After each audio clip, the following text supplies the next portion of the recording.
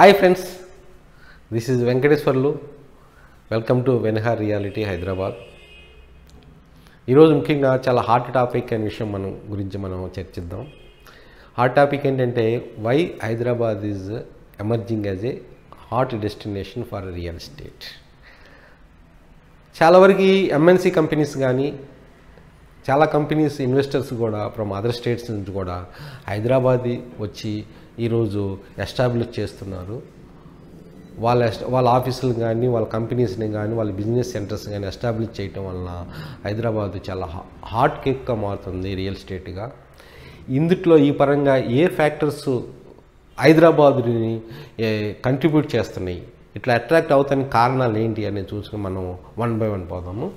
Number one general పాయింట్స్కి వచ్చేలేకే land availability హైదరాబాద్లో all around the Hyderabad చాలా at affordable రేట్స్గా దొరుకుతుంది. All 360 degrees మన ల్యాండ్ అవైలబిలిటీ ఉంది. అట్లానే man power, required man power, skilled కానీ అన్స్కిల్డ్ కానీ సెమీ స్కిల్డ్ కానీ మ్యాన్ పవరు అవైలబిలిటీ చాలా బాగా ఉంది. అట్లానే large NRI base Telugu state స్పీకింగ్లో people కూడా చాలా వరకు హైదరాబాద్ చుట్టుపక్కల ఇన్వెస్ట్ చేయడానికి రెడీగా ఉన్నారు, ఇన్వెస్ట్ చేస్తున్నారు కూడా. కాస్ట్ ఆఫ్ లివింగ్ హైదరాబాద్లో కంపేర్ టు మెనీ చాలా వరకు మేజర్ సిటీస్లో పోల్చుకుంటే cost of living is very comfortable and very less. And కల్చర్కి వచ్చేలాకే ఇది కాస్మోపాలిటన్ కల్చరు హైదరాబాద్లో. ఏ లాంగ్వేజ్ ఉన్న వాళ్ళైనా కానీ whether it is foreigner are from the other states also చాలా వరకు ఏంటంటే అకామడబిలిటీ అనేది చాలా ఈజీగా జరుగుతుంది. చాలా ఆ ప్రాబ్లమ్స్ ఏం లేదు. అంటే అతిథి సత్కారం అనేది చాలా బాగా ఉంటుంది ఇక్కడ. ప్రాబ్లమ్స్ ఆ బ్యారియర్స్ ఏమీ లేవు ఇక్కడ. అట్లనే క్లైమేటిక్ కండిషన్స్ ఆల్సో చాలా ప్లెజెంట్గా ఉన్నాయి. టూ హాట్గా ఉండదు, టూ కోల్డ్గా ఉండదు. చాలా కంఫర్టబుల్ లివింగ్కి క్లైమేటిక్ సిచ్యువేషన్స్ ఉంది. Law and order situation also హైదరాబాద్లో చాలా బాగా ఉంది. No much problems because of the initiatives by the Telangana state police. And the political stability also is very good. And the rental values కానీ lease values కానీ ఈరోజు హైదరాబాద్లో చాలా cheap compare to other states. Availability of the main A company అయినా కానీ ఏ business అయినా కానీ establish చేయాలంటే తగిన water facilities, electricity at comfortable at cheap rates ఉంటే ఆటోమేటిక్గా చాలా వరకు అట్రాక్ట్ అవుతాయి. ఈ at the water and electricity availability at the cheap rate and availability of the man power and లో rate of the renter and lease values చాలా వరకు కంపెనీస్ని attract చేస్తున్నాయి.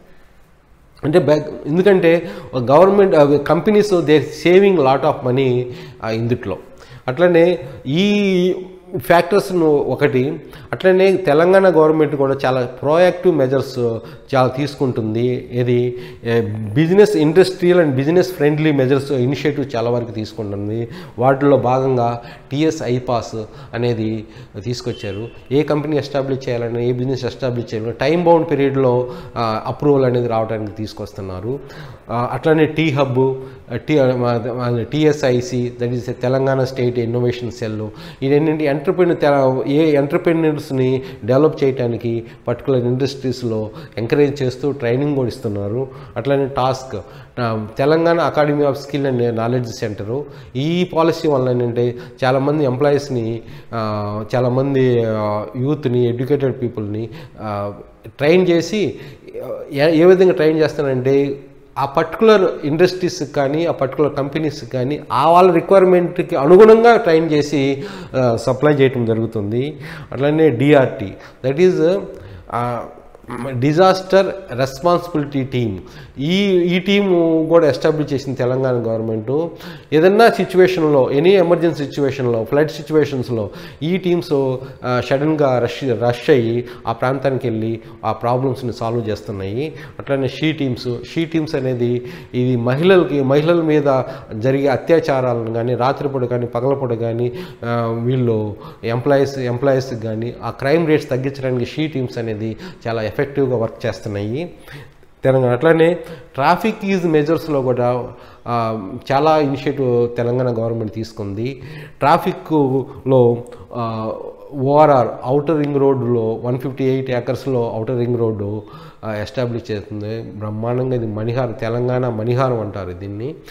అట్లనే రీజనల్ రింగ్ రోడ్, రాబోయే రీజనల్ రింగ్ రోడ్డు RRR అంటారు. It is coming 348 acres out side the ఓఆర్ఆర్లో వస్తుంది.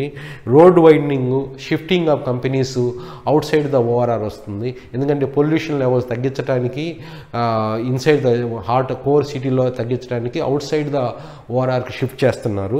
అట్లనే traffic flow కూడా, ఫ్రీ ఫ్లో ట్రాఫిక్ మెజర్స్ చాలా వరకు తీసుకుంటున్నారు. అట్లనే SRDB ప్రోగ్రామ్ కింద స్కై వాకు, fly over, sky under passes చాలా వరకు డెవలప్మెంట్ చేస్తున్నారు. చాలా ఫండ్స్ కూడా అలాట్మెంట్ చేసి గవర్నమెంట్ ఇనిషియేటివ్స్ చాలా బాగా తీసుకొని ఇన్ఫ్రాస్ట్రక్చర్ని డెవలప్ చేస్తున్నారు. అట్లనే ఇందులో భాగంగానే MMTS కూడా చాలా ఎక్స్పాన్షన్ మోడ్లో ఉంది.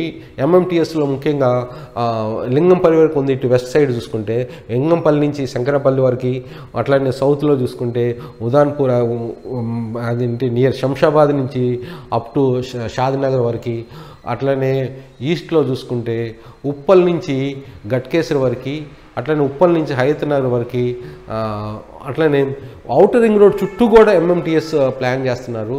ఇవన్నీ నిజంగా వస్తే ఒక కమ్యూటింగ్కి చాలా ఈజీ అవుతుంది. ఏ పార్ట్లో ఒక ఎంప్లాయీ ఉన్నా కానీ మిగతా పార్ట్కి వెళ్తానికి చాలా తక్కువ టైంలో కంఫర్టబుల్ లెవెల్లో ట్రావెల్ చేయగలుగుతాడు.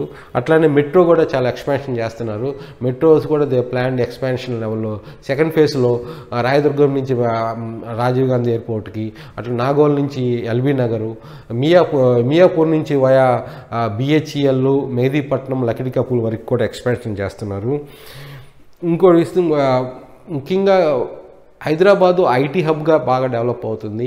ఐటీ హబ్లో కూడా చాలా వరకు concentration hitech city, Madhapur, finance district, western పార్ట్లో బాగా డెవలప్ అయింది.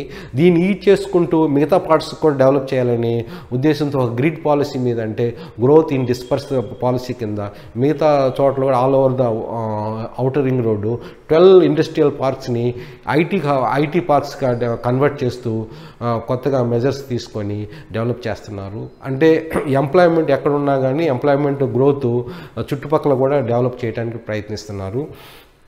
అట్లాగే ఇంకో 2 న్యూ ఐటీ హబ్స్ డెవలప్ చేస్తున్నారు. కొల్లూరు దగ్గర 640 ఏకర్స్ ల్యాండ్లో, అట్లనే బుద్వేల్ దగ్గర 350 ఏకర్స్లో ఐటీ హబ్ వస్తుంది. అట్లనే హైదరాబాదు ఫార్మా హబ్గా కూడా బాగా డెవలప్ అవుతుంది. వరల్డ్లో one of the biggest pharmaceutical industrial park అనేది ఇక్కడ వస్తుంది. 19,000 ఏకర్స్లో ఫార్మా సిటీ అనేది డెవలప్ అవుతూ ఉంది. 64,000 crores of rupees ఇన్వెస్ట్మెంట్తో 19,000 acres of the ల్యాండ్లో ఇది వస్తుంది.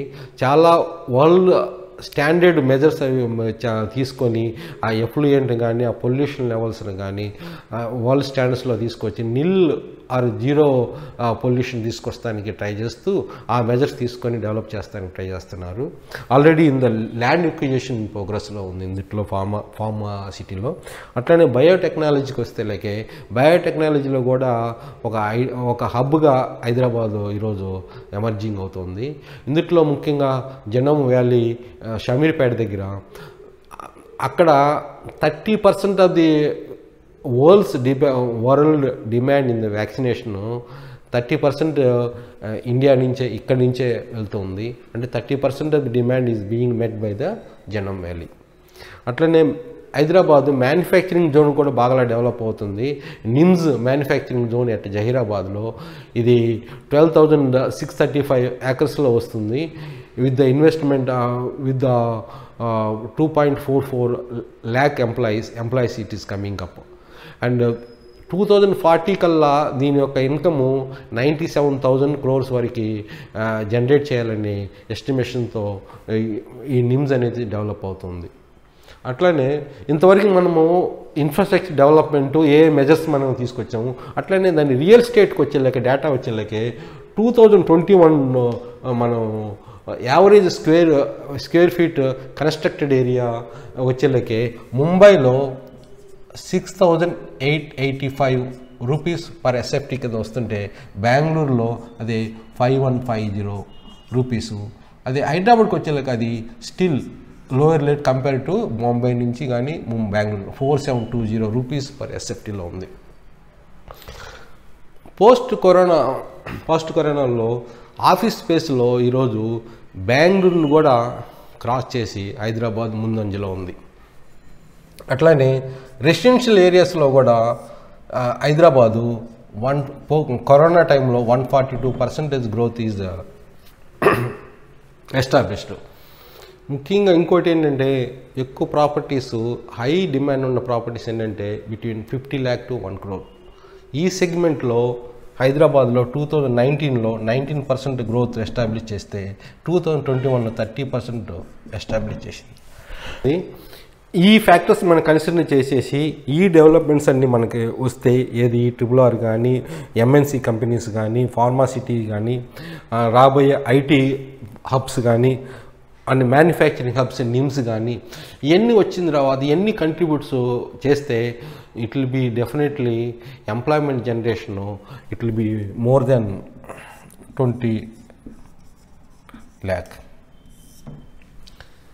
ఈ 20 lakh ఎంప్లాయీస్ సుమారుగా ఉన్నా కానీ దీనికి ఈ ఎంప్లాయీస్కి requirement of the proper residential కానీ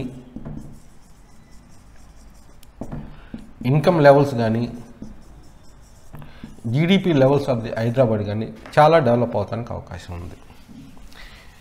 అంటే ఈ ఎంప్లాయ్మెంట్ జనరేషను చాలా వరకు రియల్ ఎస్టేట్ గ్రోత్ని ఎన్హాన్స్ చేయడానికి చాలా వరకు ఉపయోగపడుతుంది. ఈ ఎన్హాన్స్మెంట్ రియల్ ఎస్టేట్ను హైదరాబాద్లో చాలా బాగా ఫ్యూచర్లో డెఫినెట్గా ఎక్కువ ఉంటుంది. మనం చేసే ఇన్వెస్ట్మెంట్ రియల్ ఎస్టేట్లో హైదరాబాద్ అరౌండ్ కానీ హైదరాబాద్లో కానీ డెఫినెట్గా మల్టిప్లై అవడానికి అవకాశం ఉంది. Please subscribe to my వెన్హర్ reality channel, like video and share with your friends. That motivates us to do more videos which will be definitely helpful to the real estate investors. And please share your comments in the comment section. That also helps us to do better and best videos on the real estate. Thank you.